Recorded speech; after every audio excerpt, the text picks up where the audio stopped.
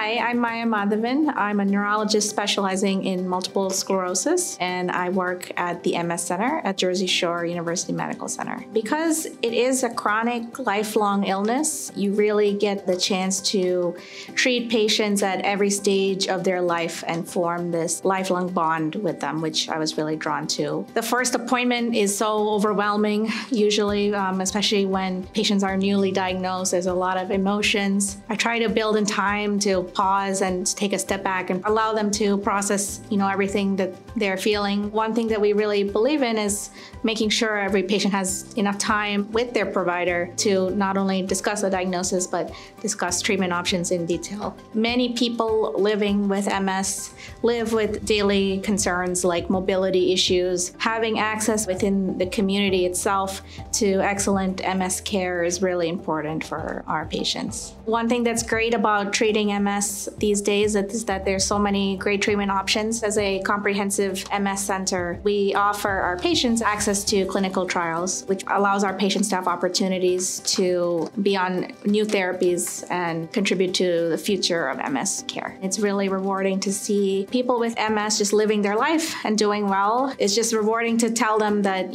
they can live a good quality of life, and that's what makes me happy to go to work every day.